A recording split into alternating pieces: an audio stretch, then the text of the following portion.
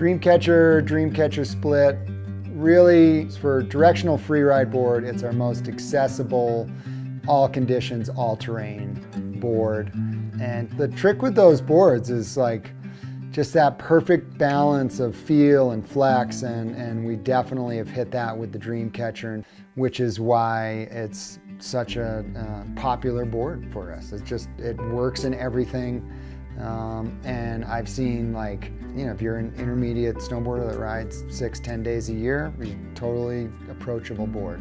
My daughter has fallen in love with DreamCatcher. She just loves the feel of it. Like, it's playful, but it's still there for you. And we just really hit the sweet spot on this, like, stable board, but still snappy and easy to ride.